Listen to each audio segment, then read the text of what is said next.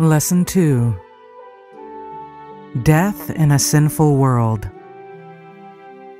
Sabbath Afternoon, October 1.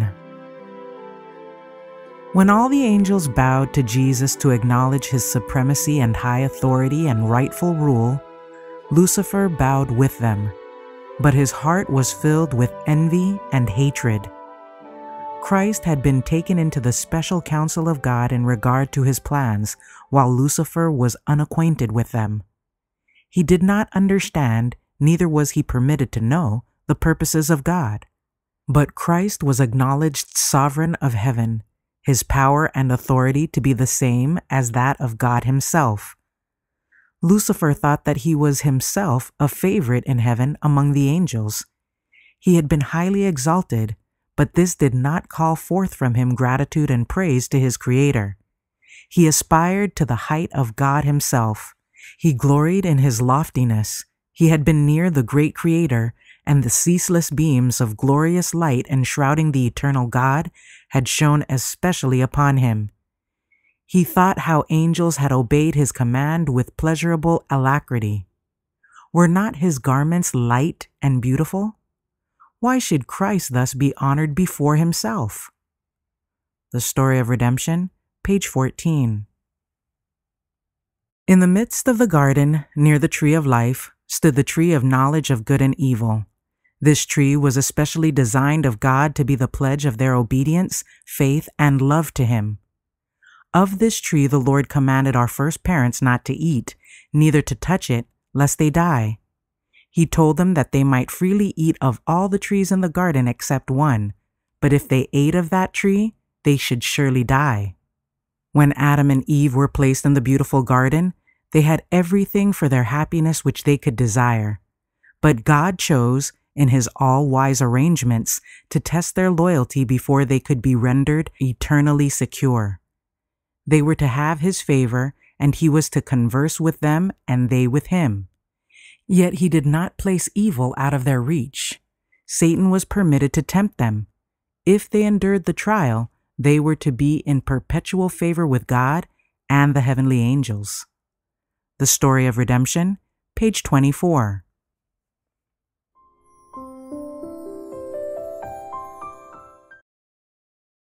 Sunday, October 2. Statements in tension. The angels warned Adam and Eve to be on their guard against the devices of Satan, for his efforts to ensnare them would be unwearied.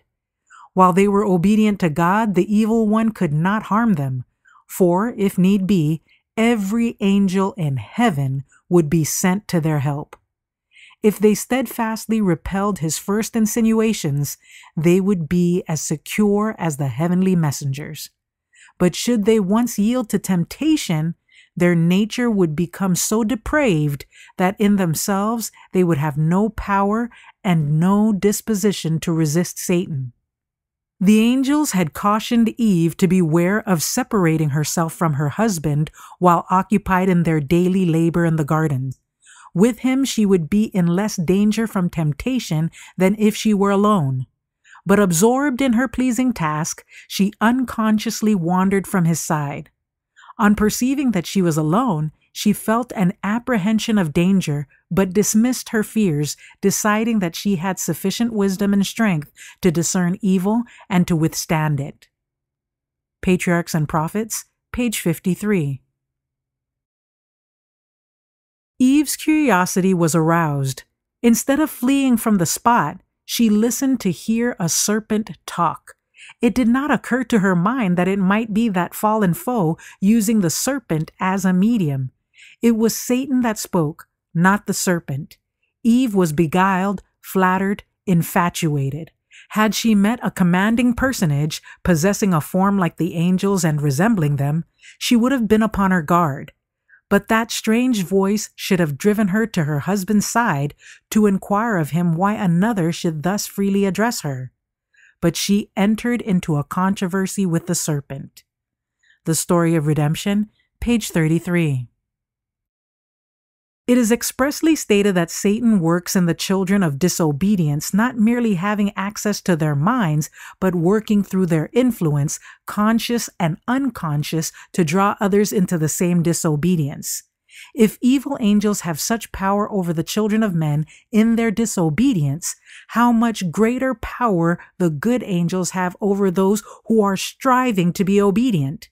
When we put our trust in Jesus Christ, working obedience unto righteousness, angels of God work in our hearts unto righteousness.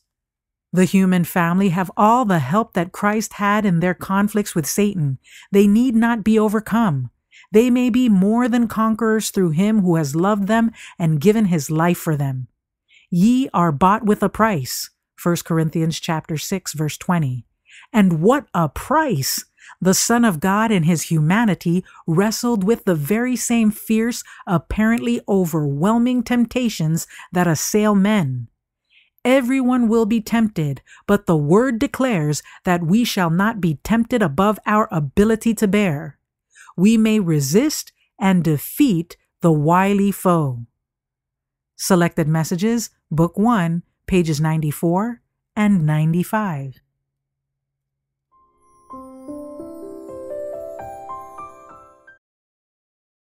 Monday, October 3. Deceived by the Serpent. Holy angels often visited the garden and gave instruction to Adam and Eve concerning their employment, and also taught them concerning the rebellion and fall of Satan. The angels warned them of Satan and cautioned them not to separate from each other in their employment, for they might be brought in contact with this fallen foe. The angels also enjoined upon them to follow closely the directions God had given them, for in perfect obedience only were they safe. Then this fallen foe could have no power over them. Satan commenced his work with Eve to cause her to disobey. She first erred in wandering from her husband, next in lingering around the forbidden tree, and next in listening to the voice of the tempter, and even daring to doubt what God had said. In the day that thou eatest thereof, thou shalt surely die. She thought that perhaps the Lord did not mean just what he said, and venturing, she put forth her hand, took of the fruit, and ate. It was pleasing to the eye and pleasant to the taste. Then she was jealous that God had withheld from them what was really for their good. Early Writings, page 147. Satan would convey the idea that by eating of the forbidden tree, Adam and Eve would receive a new and more noble kind of knowledge than they had hitherto attained. This has been his special work with great success ever since his fall, to lead men to pry into the secrets of the Almighty and not to be satisfied with what God has revealed and not careful to obey that which he has commanded. He would lead them to disobey God's commands and then make them believe that they are entering a wonderful field of knowledge. This is purely supposition and a miserable deception. They fail to understand what God has revealed and disregard his explicit commandments and aspire after wisdom independent of God and seek to understand that which he has been pleased to withhold from mortals. They are elated with their ideas of progression and charmed with their own vain philosophy, but grope in midnight darkness relative to true knowledge. They are ever learning and never able to come to the knowledge of the truth. The Story of Redemption, page 33. The knowledge which God did not want our first parents to have was a knowledge of guilt. And when they accepted the assertions of Satan, which were false, disobedience and transgression were introduced into our world. This disobedience to God's express command, this belief of Satan's lie, opened the floodgates of woe upon the world. Mind, Character, and Personality, Volume 2, page 562.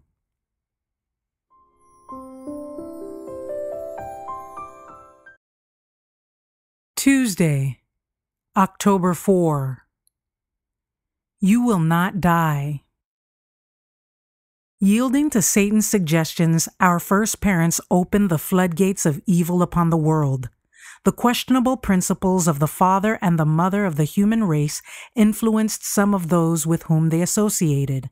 The evil that began in paradise has extended down through the ages.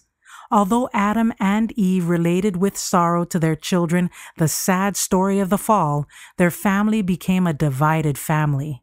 Cain chose to serve Satan, Abel to serve God. Cain killed his brother Abel because he would not follow his example. The Upward Look, page 41. Modern spiritualism and the forms of ancient witchcraft and idol worship, all having communion with the dead as their vital principle, are founded upon the first lie by which Satan beguiled Eve in Eden. Ye shall not surely die, for God doth know that in the day ye eat thereof, ye shall be as gods. Genesis chapter 3, verses 4 and 5. Alike based upon falsehood and perpetuating the same, they are alike from the father of lies. The familiar spirits were not the spirits of the dead, but evil angels, the messengers of Satan. Ancient idolatry, which, as we have seen, comprises both worship of the dead and pretended communion with them, is declared by the Bible to have been demon worship. Modern spiritualism, resting upon the same foundation, is but a revival in a new form of the witchcraft and demon worship that God condemned and prohibited of old. God has in His Word opened before us the great events of the future, all that is essential for us to know, and He has given us a safe guide for our feet amid all its perils. But it is Satan's purpose to destroy men's confidence in God, to make them dissatisfied with their condition in life, and to lead them to seek a knowledge of what God has wisely veiled from them, and to despise what He has revealed in His holy word. Patriarchs and Prophets, pages 685 and 686. Those who would stand in the time of peril must understand the testimony of the Scriptures concerning the nature of man and the state of the dead, for in the near future many will be confronted by the spirits of devils personating beloved relatives or friends and declaring the most dangerous heresies. These visitants will appeal to our tenderest sympathies and will work miracles to sustain their pretensions. We must be prepared to withstand them with the Bible truth that the dead know not anything, and that they who thus appear are the spirits of devils. Little by little, Satan has prepared the way for his masterpiece of deception in the development of spiritualism. He has not yet reached the full accomplishment of his designs, but it will be reached in the last remnant of time, and the world will be swept into the ranks of this delusion. They are fast being lulled into a fatal security to be awakened only by the outpouring of the wrath of God. The Story of Redemption, pages 398 and 399.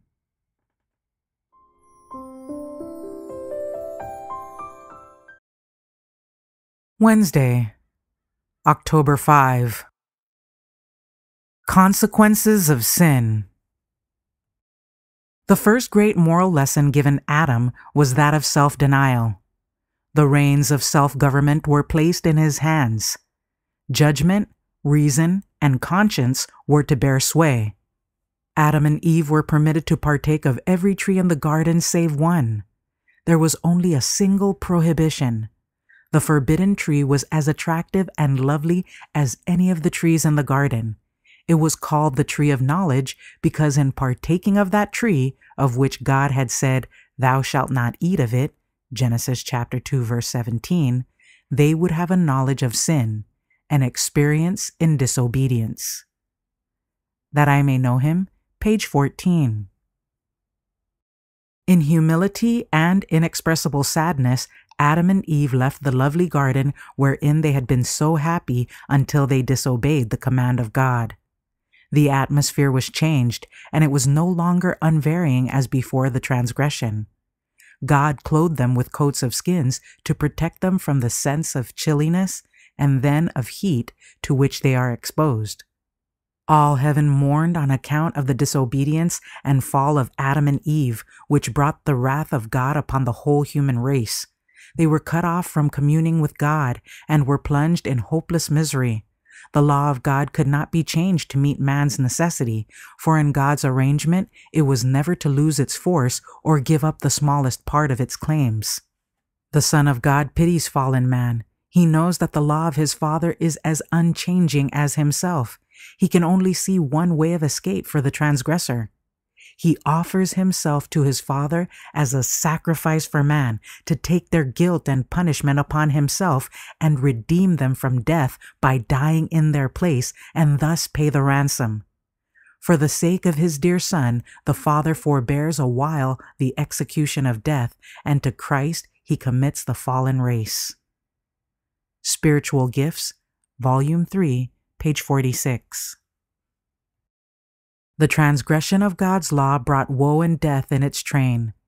Through disobedience, man's powers were perverted, and selfishness took the place of love. His nature became so weakened that it was impossible for him to resist the power of evil. And the tempter saw being fulfilled his purpose to thwart the divine plan of man's creation and fill the earth with misery and desolation. Men had chosen a ruler who chained them to his car as captives. Counsels to Parents, Teachers, and Students, page 33.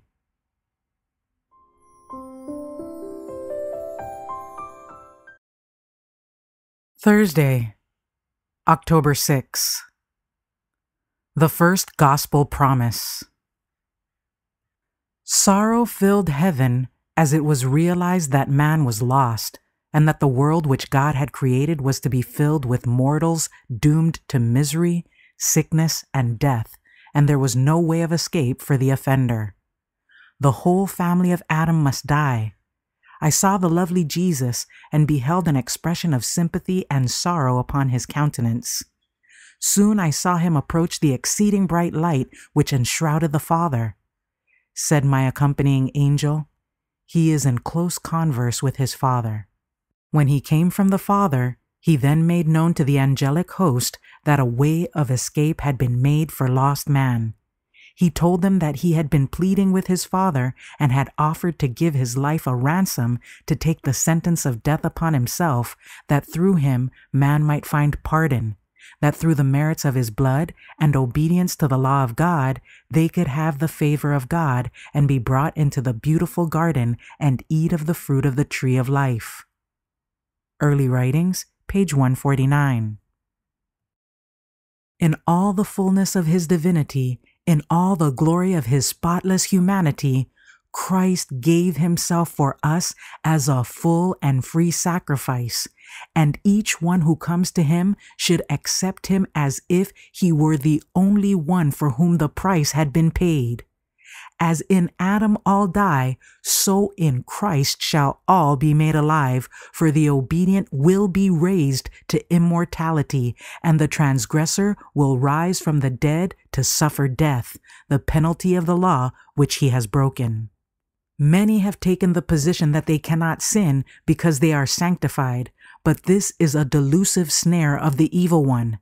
There is constant danger of falling into sin, for Christ has warned us to watch and pray lest we enter into temptation. If we are conscious of the weakness of self, we shall not be self-confident and reckless of danger, but we shall feel the necessity of seeking to the source of our strength, Jesus, our righteousness. We shall come in repentance and contrition with a despairing sense of our own finite weakness and learn that we must daily apply to the merits of the blood of Christ that we may become vessels fit for the Master's use. While thus depending upon God, we shall not be found warring against the truth, but we shall always be enabled to take our stand for the right. We should cling to the teaching of the Bible and not follow the customs and traditions of the world, the sayings and doings of men. This Day with God, page 148.